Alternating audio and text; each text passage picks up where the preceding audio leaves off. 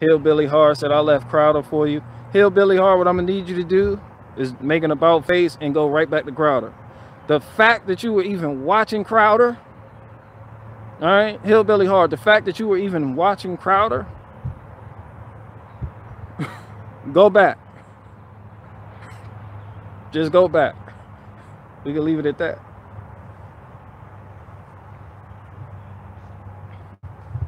The fact that Hillbilly Hard was even watching Steven Crowder, let me know everything about you. You can turn around and go right back to Steven Crowder. The more people watch Steven Crowder, the less people want to watch me. Maybe it's because I say the real shit that needs to be said. Maybe it's because I'm making grape Swisher Sweets popular again. I don't know, but I do know. Go on about face and go back to Crowder. Shout out to Steven Crowder. Steven Crowder was sharing. Steven Crowder shared my video, and then I forgot what I did. Damn, I got a lot of his, like a lot of people that fuck with Steven Crowder after he shared my video. I forgot what it was, but that video it fit a specific narrative that Steven Crowder and the rest of those type of conservatives were pushing at the time. So it fit. It seemed like I fit the mold, but I didn't really. It's just that the current narratives were crossing paths with the type of videos I was making, and it seemed like our worldviews were aligned. Y'all know what I'm saying? But we're not the same. And I think a lot of people got that fucked up about me. And I think that's what a lot of people was disappointed about me with. Because it was people trying to hit me up for interviews, and then like a week later they like, come on, man. I'm like, what you talking about? Like, really? Like, I mean, you just went and did that. You said that though. I'm like, yeah, you know, that's. So I know it's like high school in that whole little world. It's like you got the cool kids table, then you got the outcasts, then you got the emos. It's like high school. That's all it is. It's like high school on both sides. It's like, and it's like high school on that truther side too. Like people just try to fit in. It's more so about fitting in with your peers and y'all talking points lining up than being a real individual. Like if fewer and fewer people want to be really authentic nowadays. People care more about how somebody else feels about something. That way they can tailor their speech and the narrative they concoct around how somebody else feels. Like they don't want to be out of the fucking loop, because once you're out of the loop, or y'all talking points don't align with people you claim to be in a community with, now you make it jump, you make it tag team. Somebody might team up and they may try to tell. I'm talking about on YouTube. This is on YouTube. It sounds like some street shit, but this some you like, yo, YouTubers be doing the fuck out what they be beefing. They be like, nah, when you said that, it's just like I watched all these black conservatives. I'm gonna give you an example. I watched all these black conservatives go at each other over the Breonna Taylor verdict, or what happened with Breonna Taylor and Ahmaud Arbery. You had some black conservatives. They was like, oh well, I felt, you know, ABL and them, they like over here. Hotep Jesus and them, they're over here. Amazing Lucas and them, they're over here. You know, and these they're clashing on what narrative, on how they want to, how this situation that happened needs to be spun to the public, and how we should react as black conservatives, I guess.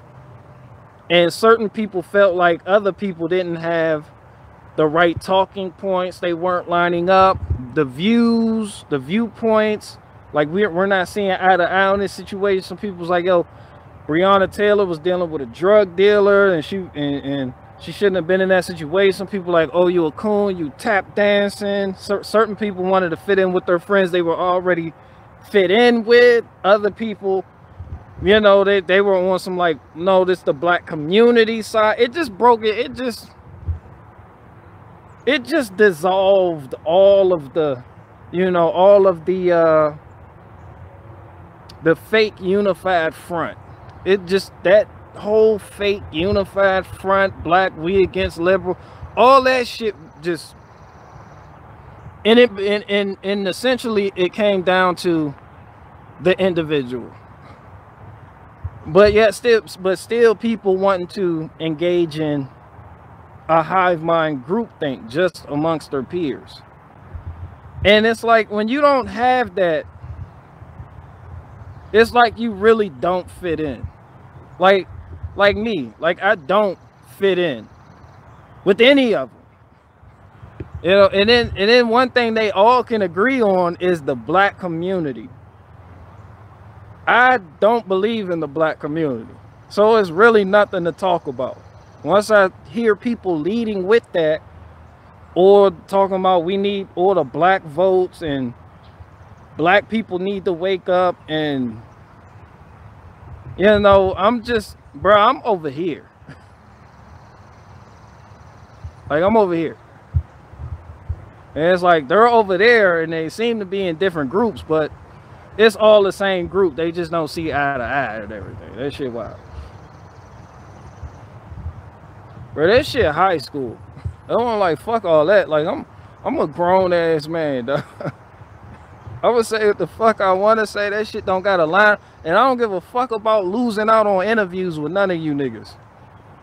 Niggas be like, well, I can't interview. I can share my platform with you. So your platform, I'm like, man, fuck all these these ain't even your platform. These ain't even platforms. Cause this shit, it's like a platform is whatever the fuck you're talking on. But I don't know, I guess from the beginning I always seen like that shit could get pulled at any fucking minute. And that didn't necessarily make me mad. That shit just made me appreciate reality that much more, you know? You know? I don't know. I can't act like I like other people. Like, I'm bad at that. I can't act like BG venting every day, grumpy old man. I've been called grumpy old man because, you know, by like my nephews and shit. They like, and I'm like, I'm 32. They like, yo, you drive, this nigga drive a truck every fucking day. He fucking grumpy. He don't want to hang out with nobody. I'm like, they're like, I don't want to hang out with nobody. I don't want to, I don't go to parties. You know, I don't just sit there and parlay and just be politicking. I don't do that shit. Nah, I got specifics. I have a task. I have a job. I complete that job, complete that task. I have a purpose every day I wake up. Every month I got a new goal to meet. You know, and this me just sharing my thoughts right here, because a lot of people aren't doing that. What a lot of people like to do is hop on here and share other people's thoughts. You know, this shit organic. This shit organic, cause like I didn't sit here and craft this to try to handle people with kitty gloves and try to self-censor myself so I could please the YouTube overlords and kowtow to a political party and try to mesh views and align agendas. And cause this just is what it is. So I can see how this might be unappealing, but bro, that's why I said I'm y'all. I'm you guys, man. I'm like the everyday man without the hive mind. Like, I have no hive mind. That's why I reject the titles. People try to put me in a libertarian box. It's like, he's not Republican, he's libertarian. And people try to put me in the conservative box. And then when I did that anti-vaccine skit, conservatives put me in the liberal box. So I'm like, bro, I can't be authentic with your fucking titles that you put on me. Like, that shit doesn't work. But people need you to have, so they know how to deal with you. It's like, so that's why it's like, it's hard to debate or talk down a real man. Because worst come to worst, I'm gonna sit there and agree with you. You might find me agreeing with you. I have no fucking agenda. That's what it comes down to. I get to listening and talking to people. Like, I'm young. I remember the old heads telling me that's why you got 2 ears and 1 mouth so you can listen. I listen to people. Like, I've listened to all the arguments. I heard all them shits. And I know where I stand. And people, you just can't move me. This is why I said I'd be a damn fool if I gave my allegiance to any side. Libertarian, Republican, conservative, liberal, communist, socialist, capitalist, Naziist. Because then that will remove the man in me. That's how I honestly feel. Like, that will remove my authenticity. Because once you align yourself with these parties or these titles, and then you say something that goes against any one of the tenets of what these titles believe in, now you outcast it again. Now you're gonna be like some random nigga looking for a new home. You gonna like a random dude looking for a new home. Like, that's why I didn't jump on the Trump train. And then when that shit left, people scrambled to find a new daddy. So now you got people clinging to, you know, Ron DeSantis nutsack. And then I've been alive a long time. I've lived long enough to see people be let down by people they look up to. And then next year they do it all over again. Like, it's just like with the Russia-Ukraine shit. Everybody's like, oh, I stand with Putin. I understand why. I'm a man of understanding. I understand why you say you stand with Putin. But to me, all that shit the same. That's why I said, no, I don't stand with Putin. And niggas like, you must stand with Zelensky. No, I don't stand with that nigga neither, son.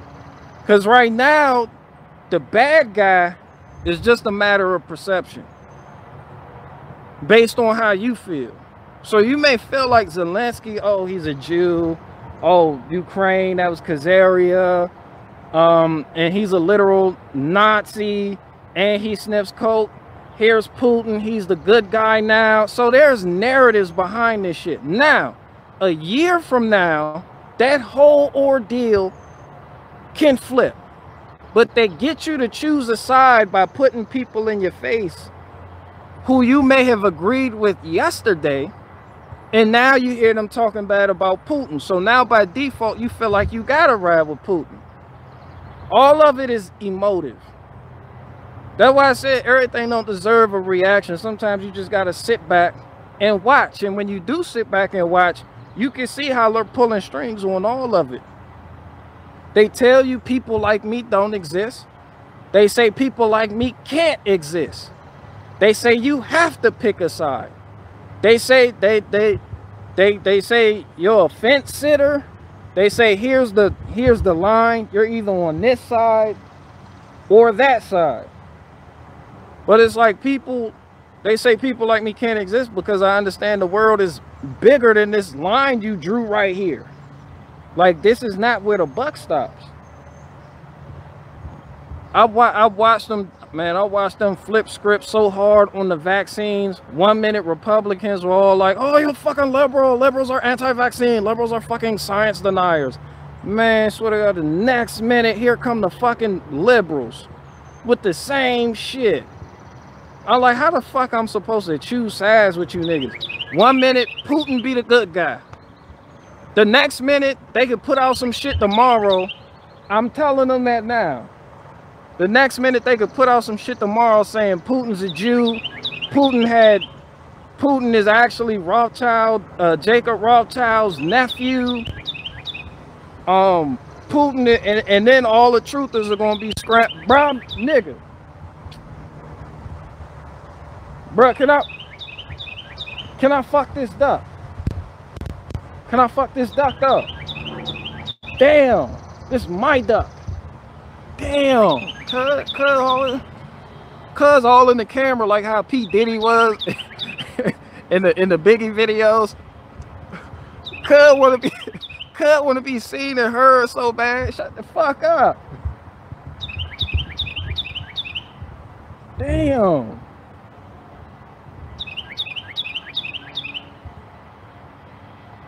Yeah, one minute Putin is a hero and he's fighting against Nazis and the people down there in Ukraine because they want some bullshit. Next year, that whole script could flip and they like Putin is actually Jacob Rothschild's nephew or some weird shit like that. Putin is helping to facilitate the culmination of the World Economic Forum and he's pals with fucking Klaus Schwab and he's having sex with Tedros Adhanom Ghebreyesus, the World Health Organization director. And then truthers are going to scramble to find a new fucking hero. All of this shit is designed for you to have heroes and villains. Bro, there is another way. And I feel like once people find that path, but that path is straight, few people find it. You can see the world for what it is. You can see the world for what it is. They don't have your best interest at heart. They don't have your best interest at heart. So, I mean, man, that's just what it is. Like, people, like, you got few people, they can't fathom believing in something outside of what the TV tells them to believe.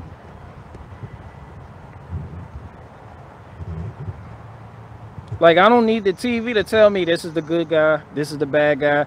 And I don't need other people's opinions to tell me this is the good guy, this is the bad guy. I'm a good guy. That's good enough for me. I'll live. And if I don't, I die. Oh, my shit stink just like everybody else. So it's like, man, it's just hard for me to get on that type of time and that type of level and then be enthused about the shit that people want to talk about. Like, I seen somebody like YouTube was promoting that Awaken with JP joint he did with some guy. And I listened to some of that shit. Cause I just needed something to fucking listen. I needed some background noise or something. I'll be out here working. And this dude was just hype about, oh, the censorship. The fucking censorship. Fuck. And I'm listening. I'm listening to two grown men just kick back and forth ideas about how oppressed they are. Like, that's what I heard. And people, I understand. Y'all may not understand it, but I got enough of that shit in the black community.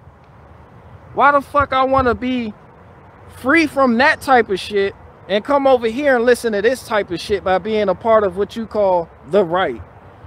Like, all of that shit is gay to me. All of it. Like, I don't want it. That's why I say I'm not doing no more interviews, because all people gonna want to fucking talk about is how oppressed we all are. You know, a few people want to talk about glory and conquering and salvation.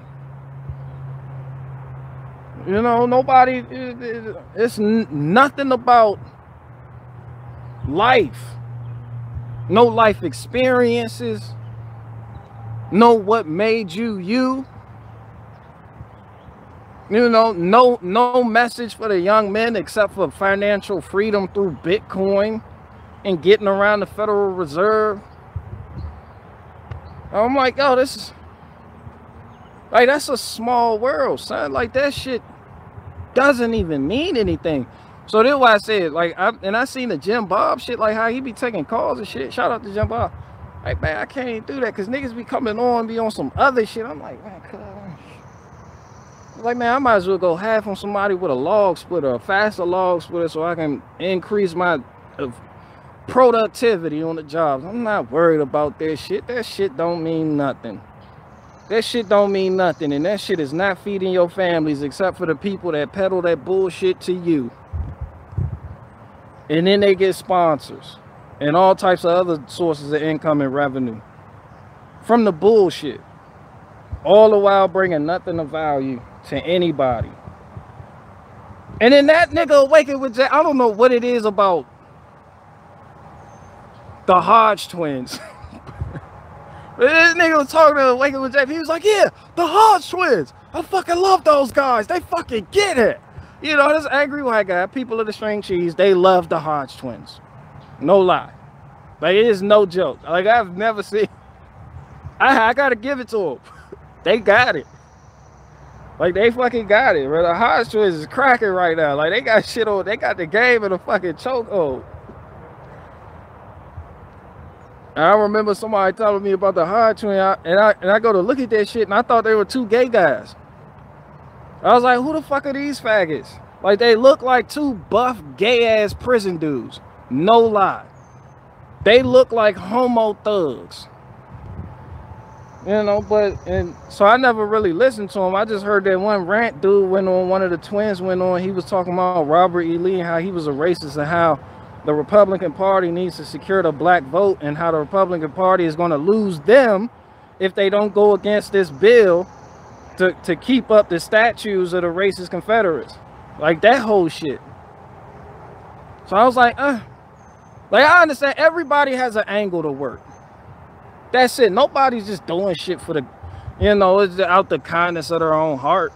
Like, that's not how the world works. It doesn't matter what system you're in. It's like nobody's, nah, there's something in it for me. What's in it for me? You know, the banks don't just loan you fucking money for no fucking reason to buy Twitter. They're like, oh, what's in it for me? You know? No, like, you are the hero, but people are constantly looking for a hero or somebody else to do their dirty work.